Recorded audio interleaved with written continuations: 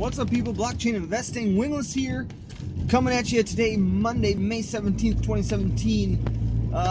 In the blockchain space, let me tell you, I want to stress the importance of keeping your private key secure and remembering your passphrase if you back your wallet up in a passphrase.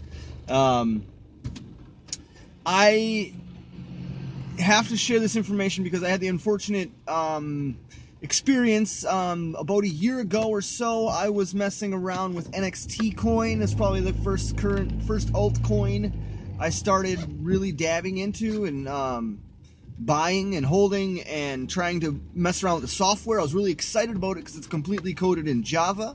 And I thought it had some potential, so I think I put $100 into it, or $60 or something like that. I can't remember, but I was holding some keys, and then throughout the years, I wiped my hard drive about 100 times, and I today cannot find my private key, my password, my passphrase for the NXT wallet. I cannot find it for the life of me.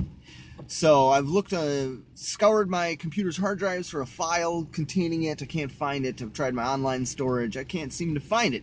And today I went and found the actual public address. So I actually got to see the public balance, and it is about 18,000 NXT coins, and NXT is about 6 cents a coin right now, so that's over $1,000, $1,100.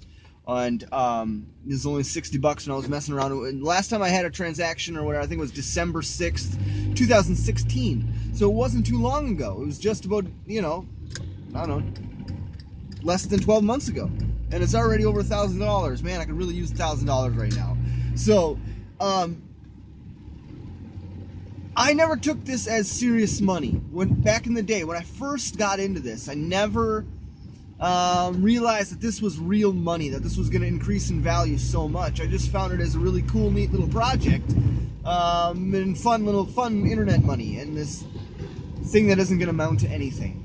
And I just want to tell you people that this is the future of finance, and if you hold on to these keys and you hold on to your passwords, store them in a safe place, get a P.O. box, or not a P.O. box, but a safety deposit box, and put them in there. Wait 3-4 years and that stuff is going to be enormous.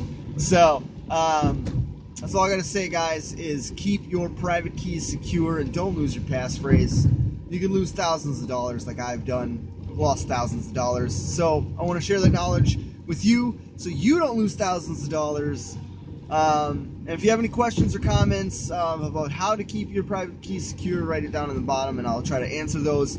And please, guys, like and subscribe. Thank you everyone who has so far. Love you guys. Have a good day. Peace.